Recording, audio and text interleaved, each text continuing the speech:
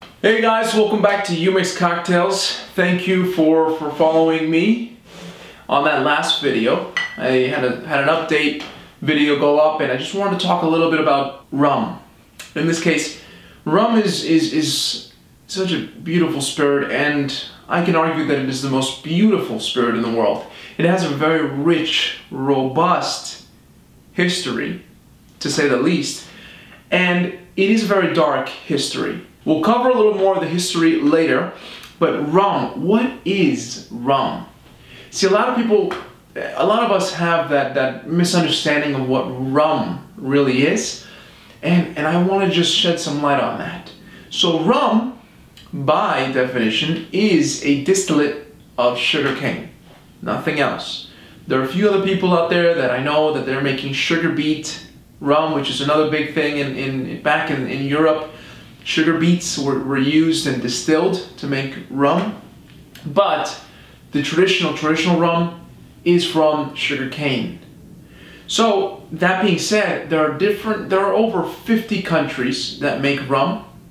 The thing with rum is it's not regulated, hence there are so many producers across the whole world that it's not regulated and it's not classified well enough for us to deeply understand. Just to put into perspective, there's bourbons, right? Bourbons are phenomenal spirit, and bourbons are put into a category and they're heavily regulated in the United States. Of course, Kentucky is the bourbon capital of the world. So that being said, bourbon has regulations. It needs to be 51% corn, it needs to be aged at a certain amount of time. What I'm trying to get at is rum does not have any regulation. So how could we enforce the rum, right? The spirit of rum. For example, the rums I have here. There are two rums, for example, this one and this one. Havana Club 3-year and a Centenario from Costa Rica 9-year. It's a commemorative bottle, it's an anniversary, right? They've been around for over 100 years. These two rums, for example, are pretty interesting. Now, there are blended rums, right? Which are primarily the kinds of rums that we see. We see blended rums, we see single cask rums, which are a little more rare, just because it depends on the climate. I mean, for example, there's a cask of rum aging. I mean, it's really impossible. I'll tell you, it's impossible to see a rum 20 years aged in a bottle, right? From cask to bottle, it's just impossible, because normally we see the Caribbean and different hotter climates where this rum is being aged. So that being said, it's really not likely for us to see an aged rum single cask 20 years. It's normally blended. So if you have a rum that's aged at least 10 years, for example, what the producers will do, the rum master blenders, is get the rum, the 10-year-old rum, 20% of the blend will be that rum. This is arbitrary. But 20% of that rum will be in the blend. And then the rest of the blend is using older rums, right? Older rums, things like that. Normally that's what will be. The thing about the rum industry is that the numbers are a little bit misleading, and it's unfortunate to hear that. So if you see a number, let's say 21 on a bottle or 23, sometimes that doesn't necessarily mean 23 years, it's just a number. And what I'm calling for is more specification on the bottles. There needs to be classification and specification. You can tell how passionate I am about this. It's really, it's gut-wrenching, really, how much the industry has deviated downward due to these misleading labels. And there are classic, timeless brands, like this one right here, Ron Matusalem. They've been around for at least 180 years. It's phenomenal. I mean, it's a family heritage, and it's something that people like me are very excited about. I'm sure you rum drinkers out there, you know who you are. This is the kind of rum that you would sip on, right? It's a beautifully crafted rum. See, it says 18-year Solera.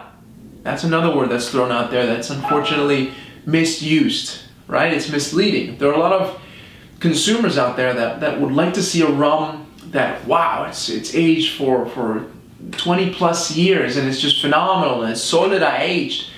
But since there's no regulations, they can put anything on a label so long as it meets the criteria of the United States government and otherwise. The most heavily regulated areas, for example, of rum, I would say Martinique, Barbados, Jamaica, they have strict guidelines and things that you can never do to the rum that's made in that territory. For example, Jamaica, you can never add sugar to your rum. There are a lot of producers out there that make sugar, they put sugar, added sugar, or caramel color into their rum. There's an excellent example, I don't have it with me today, Appleton Estate, that does not add any color whatsoever. I know Matusalem is a very genuine brand, and they're a timeless brand, and they're well known.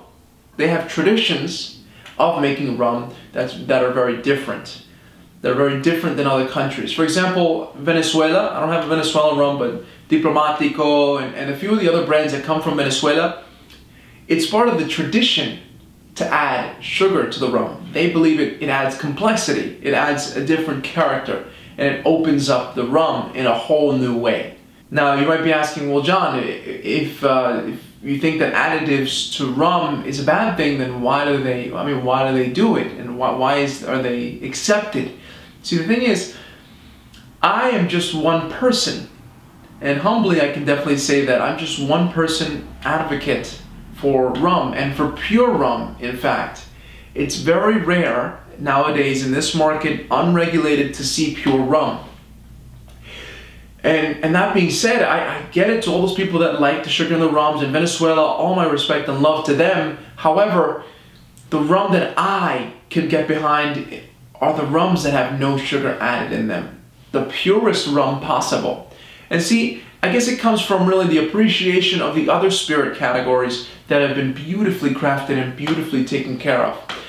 Rum is considered the Wild West of all the spirits categories. And I get it. I get why. Because again, it's not regulated and people can just do whatever they please. Rum again has a very dark history, which we'll cover in another video, but this is just skimming the surface of what rum really is. Rum is used in many different ways also. It's used for mixing, it's used for, even in the fragrance industry. Rum all over the world is just, it's crazy, because sugarcane, going back to full circle, the sugarcane, it is the best renewable, one of the best renewable resources in the world. It's a grass, right? Sugarcane is a grass, just much like bamboo. It's a grass that grows up to 20 feet tall, and it's renewable. You cut it at the stalk, and then the stalk just grows back. There's no need for replanting every year or anything of the sort. So it's beautiful, and sugarcane was used many, many times. Again, we'll cover the history later, but sugarcane distillate is just misunderstood, really. I think it's beautiful. I'm a fan of sipping rums, to be very frank. But if we're mixing rums, right, in cocktails, again, it's beautiful, because rum has an amazing, amazing texture, amazing character. I don't want to be biased in this channel. I really don't, and I'm not going to be, because again, being a former bartender and still working with cocktails as a mixologist, I appreciate all spirits categories. They're all beautiful. I hope that touches, it skims the surface. We covered a lot of stuff, and I'm going to do my best to really, I'm going to split up the rum. I'm going to do different videos for the rum category. I'm going to be doing interviews with people, just talking about the rum category in general, seeing what their response is, and as well as any other category. I'm going to be bringing people like other bartenders, other mixologists, other experts in the field. I'm going to do my best to bring you guys value. In the meantime, of course, I'll be mixing cocktails for you guys just to give you some ideas as to what can be used in each category. So which cocktails can be used for each category. I'll set it up, put the playlist together for you guys. So again, I want to thank you guys for following me, being here on UMix Cocktails. I realize that the foundation, right, understanding the spirits categories before we even touch it or put it in a cocktail, we understand the spirits categories, and we're starting out with rum, right? Rum is just one of them, gin, there's vodka. We're going to talk about all of those different categories so we can start to build. So thank you again. I'm super excited. This is Jonathan Echavarria with UMix Cocktails, helping you mix better cocktails. I'll see you in the next video. Thank you.